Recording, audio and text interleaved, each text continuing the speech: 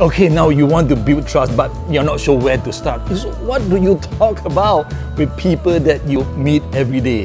There are 4 areas or 4 key topics you can talk about. You build trust with anyone that you meet every day. Let's go. Right, so here are the 4 key topics or 4 key areas that you can talk about with anyone to build trust immediately. Number 1, it's about his or her family, their immediate family, his children's parents or whatever that is in the family structure of these persons. Number 2, talk about their career, their job.